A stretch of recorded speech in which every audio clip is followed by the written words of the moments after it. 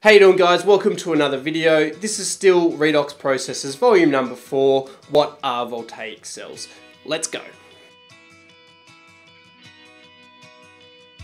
Okay, volume 4, what are voltaic cells? We look at construction, reactions, anode and cathode. The IB understandings and applications focus around voltaic cells and their construction, also identifying what processes occur at what is known as the anode and the cathode. We need to be able to construct them and then identify reactions as well. So what is a voltaic cell? A voltaic cell is an apparatus for generating electricity through a spontaneous redox reaction. And it's also an exothermic reaction. So as soon as we join the two half cells together, it releases energy and generates a current. A voltaic cell is comprised of two half cells. An oxidation reaction takes place in one half cell, a reduction reaction in the other cell. A battery is essentially a voltaic cell, just a much more advanced one. One of the first galvanic cells set up was the one on the left-hand side of the screen here, which is known as a Daniell cell. It contains beakers, and it contains electrodes and solutions, and it's a lot harder to set up. But essentially what we have is a zinc half cell and a copper half cell. In our zinc half cell, we have a zinc electrode, a zinc solid, and that's submerged in a zinc solution, so Zn2+. Our copper half cell has a copper electrode, which is submerged in a copper 2+ solution, copper ions.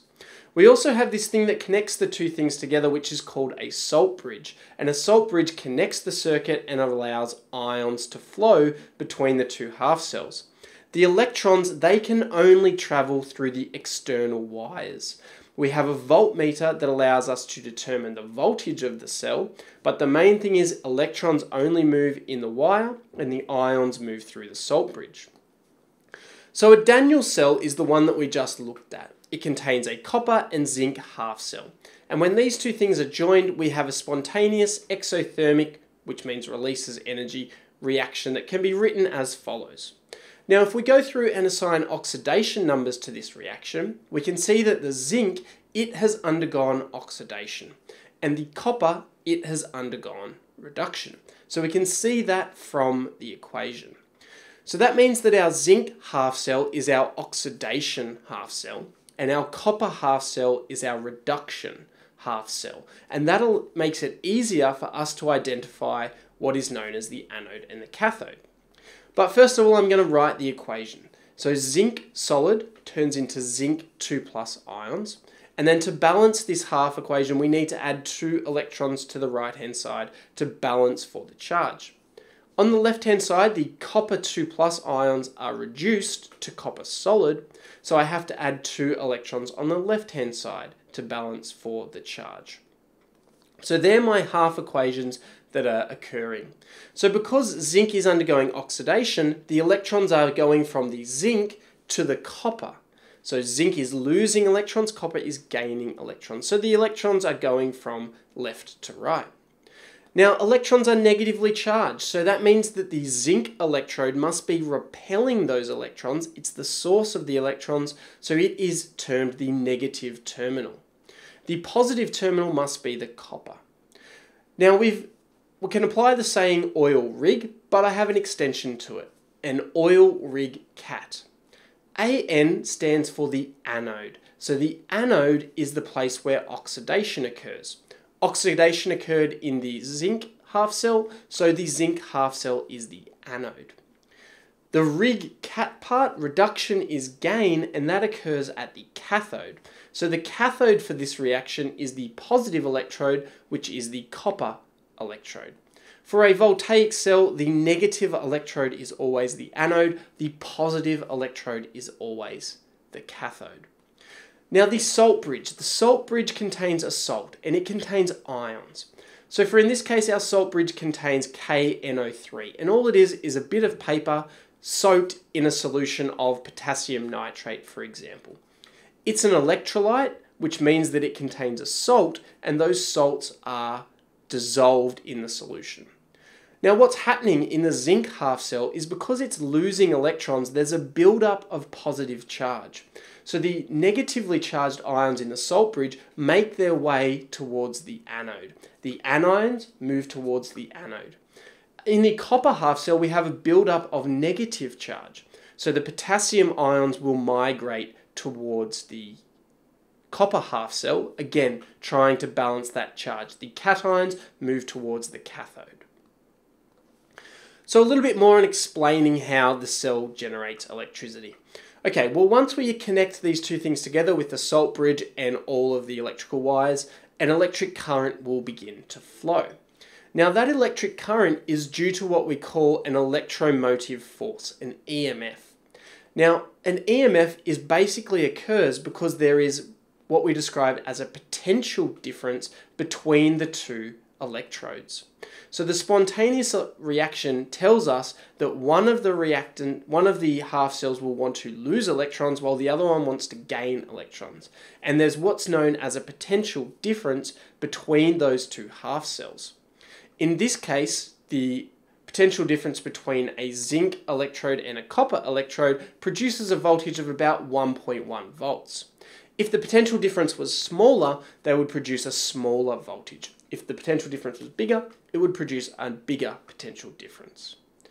What is the salt bridge and the electrolyte? Okay, the salt bridge has two jobs. Its first job is to connect the circuit, and it's composed of an electrolyte, so something like an ionic salt, that is soaked onto a filter paper. But it contains ions that are able to flow to each of the half cells.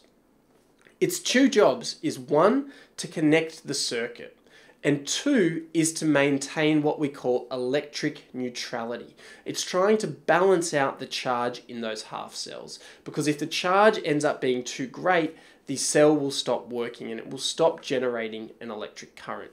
Remember that cations will move to the cathode and the anions will move to the anode in the salt bridge. Also remember that electrons can only move in the wires, electrons can't swim, and ions migrate in the salt bridge. Now, we need to have proper conditions for these type of reactions. Now, the conditions for a voltaic cell is 1 molar solutions at 298 Kelvin, which is 25 degrees Celsius, and we have 1 atmosphere gases.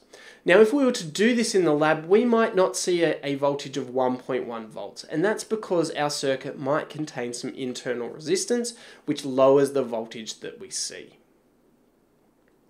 So just to remember, the electrode where oxidation takes place is the anode. The electrode where reduction takes place is the cathode. Remember the saying, an oil rig cat.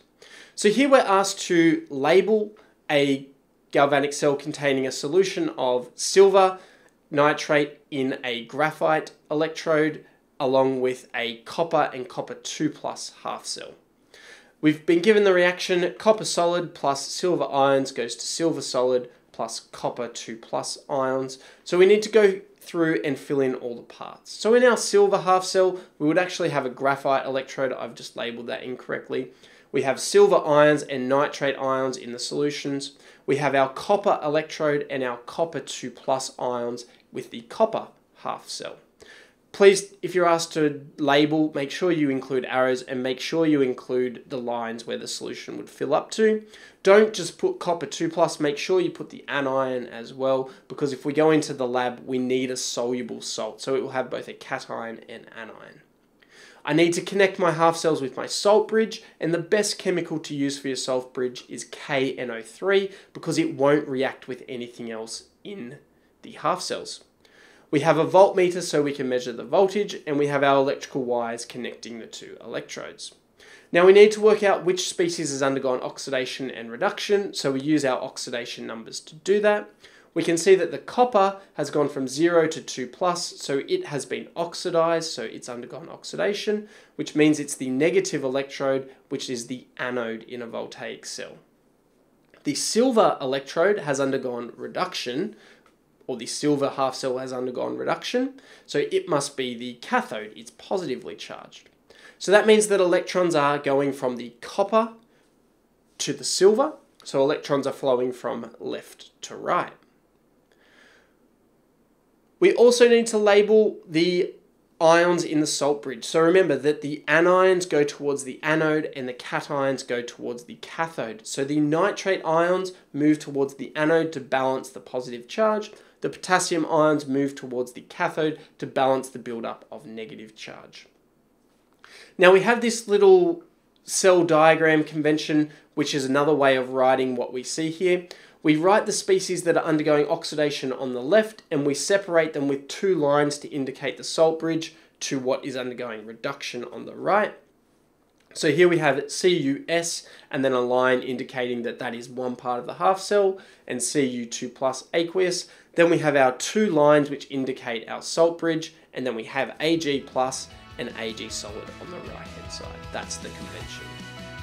Okay, volume for some top tips. Remember, an oil rig cat. Remember that electrons can't swim, they only move through the wires. And then in an exam, you'll probably be asked to label rather than draw. Thanks for watching, guys. Don't forget, drop a like on the video, subscribe for more, and I'll see you